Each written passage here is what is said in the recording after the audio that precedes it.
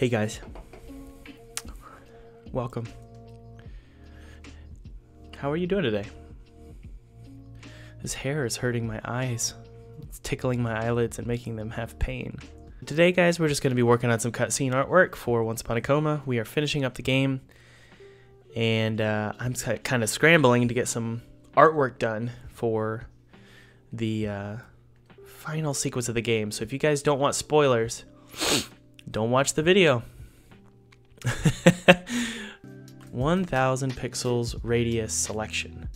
So pretty big window here of a man at a desk, and the window is sort of going to outline, yeah, like this. It's going to outline our man. I'm not going to say who the man is. Why would I tell you who the man is? I'm going to try and not spoil as much as I can here. It needs to be pretty big because I don't want it to feel small, which is the dumbest explanation I've ever had for anything in my life, but that is the reason why we're going to make it not too big and not too small. Just like the size of my car. Okay, so there is his window. Now here's the thing about Windows, guys. Windows sucks. That's kind of why I use a Mac. But how we doing in the chat? I'm going to open up the chat. If you guys have any thoughts, let me know. Do you think it's hard to be a game developer in Serbia? I have no idea. I don't know what Serbia is. I'm sorry. I know what Serbia is. What I mean is I've never been to Serbia, so I have no idea. What do I do other than making games? I make videos for YouTube. YouTube is a good way to supplement the studio while I finish games. Ugh, I also work out. I love working out. I started getting into CrossFit. Well, it's what the YMCA offers. It's an alternative. It's called Beast Mode. I've gotten into that, and it's kind of culty, but it's fun. Now, guys, I'm about to do something that's going to frustrate you. Some of you are going to think it's immature. Some of you are going to think that it's not good to do in front of people because you're supposed to set an example. But when I'm stressed, aka during a launch, which is what we're in, I sometimes, what are the kids calling it nowadays? Sometimes vape. And guys, let me be honest. Launching a game is super stressful. It is not easy. So if I vape during this video, you can judge me, but don't judge me. Let's just pretend this guy is Donald Trump, and he likes the glitz and the glam. Give me that glitz, give me that glam. So we flip that. Now we've got a diamond shape. See that? Look at that, Thomas. Thomas is smart. Ooh. Part of me wants his chair to be like towering over him. Let's exaggerate it. Let's go a little Tim Burton here. Today I cried about the story of this game for the first time. I haven't had that opportunity yet. Usually if I don't cry when I'm making a project, if I don't cry about the plot, that means that I haven't done my job.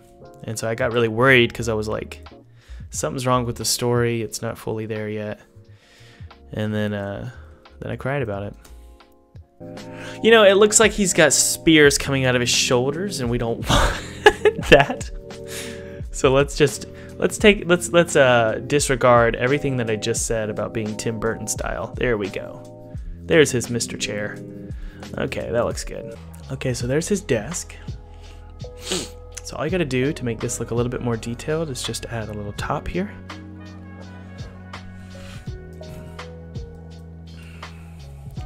There we go.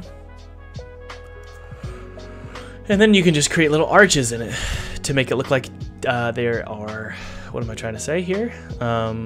Legs. See this? So you make your selection, and then you're just gonna cut it out. Cut it out of that desk. Watch this. Boom. Very nice. Want to do another one? Boom. We'll do it right here as well. Boom. Very nice. Thomas, you're doing a good job today. While this loads, I'm going to tell you a story. So we launched alpha testing for this game, and it's gone really well. The thing is that when you alpha test a game, you're going to get like thousands and thousands of bugs reported. And that happened. We have plenty of things to fix, but that's okay. And it is really a challenging time when you do an alpha test, because you're launching a version of the game that you know sucks. But in your head you know that the game is going to be good because you have all these things that you're going to be working on. But it's it can wear you down emotionally because you get a lot of comments about the game and things that people really want changed, and I'm grateful for them for sure, but they're also challenging to. I think he's gonna have a typewriter. Let me show you guys a quick way to make a typewriter. Doesn't need to be anything crazy. All you're gonna do is add some vibrances to it. So there's a vibrancy here and then a shadow in the opposite direction. Then guys, watch this. You're gonna love this. Flip it this way. There we go. It's a different kind of arc. See that? And then convert it to a smart object. Flip it back this way. Almost there. Skew.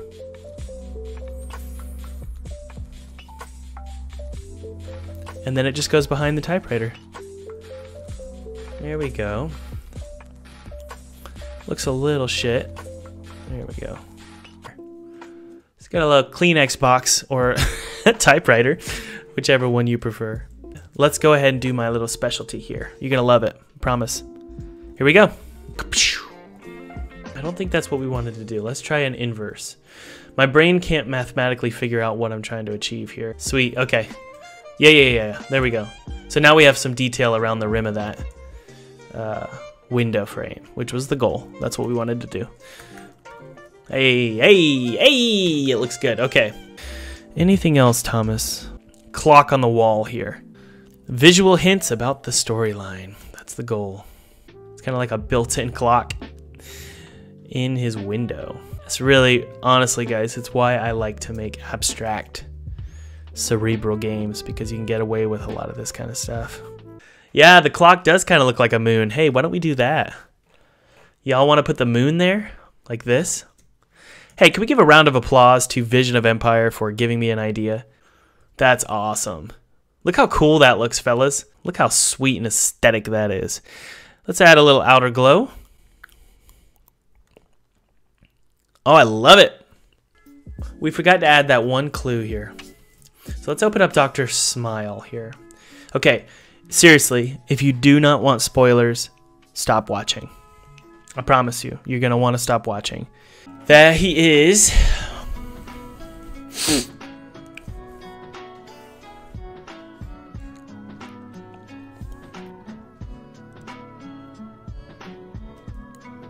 Perfect. Man, that almost looks like we don't need to do anything with it. I love visual storytelling. It's my favorite type of storytelling. Visual and auditory storytelling. As opposed to saying actual words, I want to communicate with visuals. Watch out! Here comes the spoilers! Look at that. And, you know, I'm not sure there's anything else we need to do. I do kind of want it straight, because it kind of doesn't fit his personality to not have it straight. But what does fit his personality is it being cracked. Does that look good? Nope. Looks terrible. We're going to save that, though, and not worry about it. Okay, so let's do our next cutscene. That looks kind of cool. Nice, Tom. One thing you can do is just add a simple runner. And I think some candles will be nice, so we could put some candles. The thing about candles is they have a waxy color, obviously, but they get glowy towards the top, right? So you have a typical color like that, and then they just slant down. I like to keep things at 45-degree angles. Look, see? We're getting there. Now here's the thing about a flame. Watch this. It's gonna have this color here. It's gonna be white. Now where's a flame the most hottest? It's towards the center. Yep, correct. Towards the base. And that's where it's like white hot. And then after that, it gets orange towards the top. Good job, Tom. Merge the layer. Got a nice little valve. And I'm just gonna do some simple flowers. And then you dark in one side. That looks kind of like a leaf, Thomas. Shut up! It's a rose petal. Check it out. We got ourselves a romantic scene. And I think we can have a wine glass. So let's do a wine glass that's spilled and broken. 2 wine glasses. We want to signify that it's a date. Poor girl. He kind of let her down, didn't he? Select inverse. Got ourselves wine, baby. Look at that. Makes me sad just looking at that scene. What are some things we could put on the walls to make this look like a dining room? Family photos. Thank you. Basically what we're trying to do is make the game feel like we're in a location without expending too much energy on creating new stuff. We've got like sheet music, so we'll just put this over here. Sort of pin it to the wall. And you see this in the game. I'm not gonna explain it. So there is our dining room table. I like it. I think it's pretty, but it's devastating. It's kind of sad. Good. Well, guys, thanks for joining me. I had a really good time. I hope you guys enjoyed yourselves, and I hope that you have a great rest of your day.